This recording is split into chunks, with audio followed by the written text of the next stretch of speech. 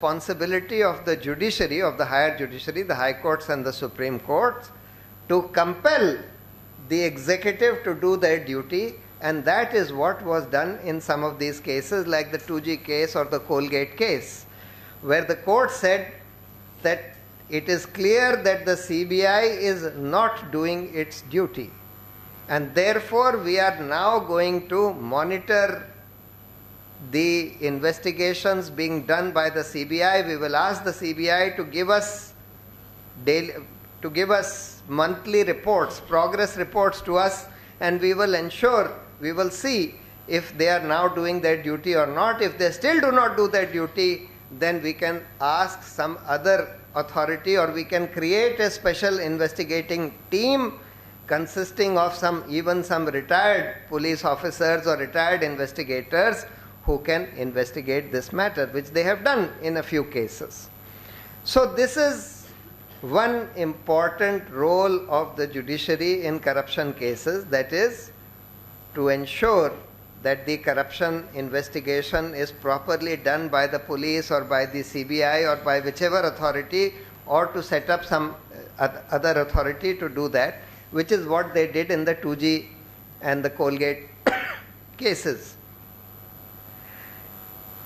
The other role of the judiciary is to ensure that we have proper systems to deal with corruption which work, which is the exercise that the judiciary Supreme Court tried to do in that Hawala case, where they tried to make the CBI independent of the government, or even in that Satyendra Dubey's case, where they tried to ensure that a whistleblower authority is set up. That it did not do very much eventually is a different matter, but what I am saying is that one of the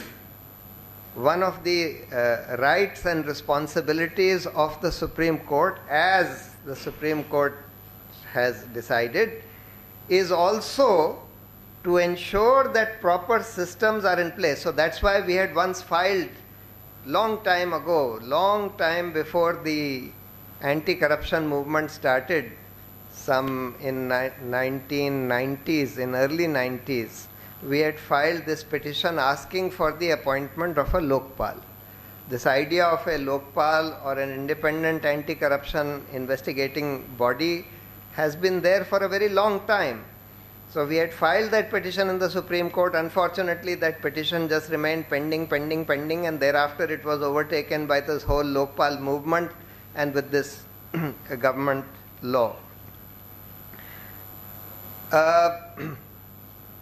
So, if you see overall to what extent has the Supreme Court succeeded, or to what extent has the judiciary succeeded in doing these two jobs, which is firstly to ensure that there is an independent, credible and proper investigation into these corruption cases which are brought before the judiciary, and secondly, to what extent has the Supreme Court succeeded in ensuring that there are proper anti-corruption systems in this country, the honest answer to that would be to a very small extent. Though they have done so in a few cases, but those cases are very few and far between.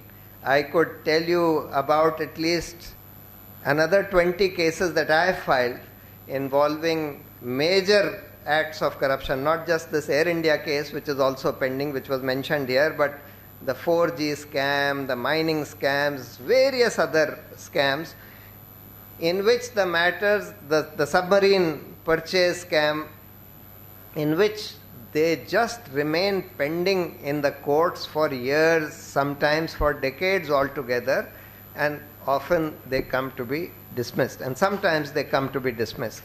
So therefore the record of the courts in even this, there have been, as I said, some very fine examples, but those are exceptions rather than the rule. Similarly, even to put in place a proper institutional framework to deal with corruption, the Supreme Court has tried to do something from time to time, even for police reforms. They passed a judgment in 2006 but 9 years after that judgment still remains unimplemented, and we have filed petitions, contempt petitions in the Supreme Court, saying that, look, the authorities and the governments are violating your order, but unfortunately nothing has been done. One issue that Abhishek wanted me to deal with is, how do I deal with these cases? What happens in such cases? So what happens usually is that somebody who has some information, usually you can call him a whistleblower, who is an insider in the system, or sometimes even persons who are not insiders, who have just a good understanding of that particular area. Suppose it is coal mining licenses. So there was this young lawyer called Sudeep Srivastav and some other people who had tried to understand, who had been seeing what was happening in these coal licenses or coal mining leases that were being given. And therefore he had a good understanding and a good knowledge of all this. Coupled with then the CAG report came, both in the 2G case as well as in the coal case, as well as in the Air India case. In so many cases there have been CAG reports which have been highly useful and very instrumental in our being able to take that matter to the court. So you can get information either from an insider who is a whistleblower. You may get information from an outsider who has been following it. You may get information from some authority like the CAG who is auditing that particular area. Once you get, and today actually I get probably more information, the CBI lawyers complain to the court that I get more information than the CBI gets. And even sometimes when I file in the court, file notings of the CBI itself, the CBI lawyer has to ask me to give me also a copy because I don't have a copy.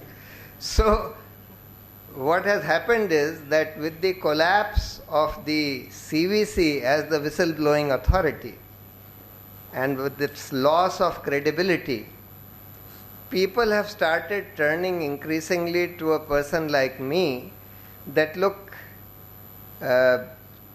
at least he is one person who will try and do what he can by way of taking this matter to the court, or by way of exposing at least the scam in the public. He will at least do something with this information, and therefore more and more people send this kind of information, whistleblowers or otherwise, to people like me, hoping that something will be done about it. They don't expect anything will be done if they go to the CVC, which has official powers to investigate such whistleblower complaints and official powers to protect such whistleblowers. But the CVC has completely lost credibility, and recently two very corrupt people unfortunately have been appointed to the CVC by this government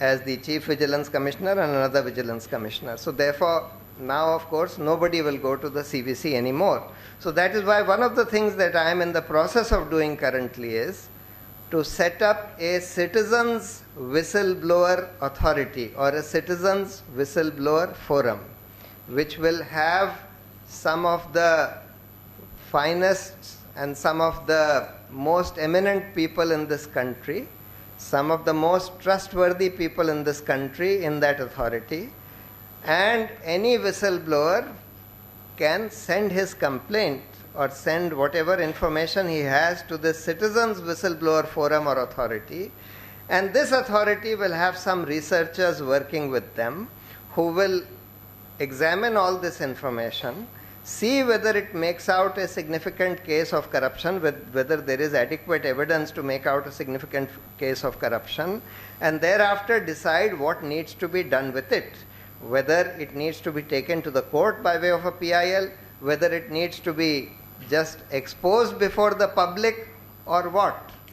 And of course, to try and protect that whistleblower from administrative harassment and at least ensure that the authorities do not victimize that whistleblower. Because in most cases we have seen, in virtually every case, whistleblowers get harassed administratively and victimized.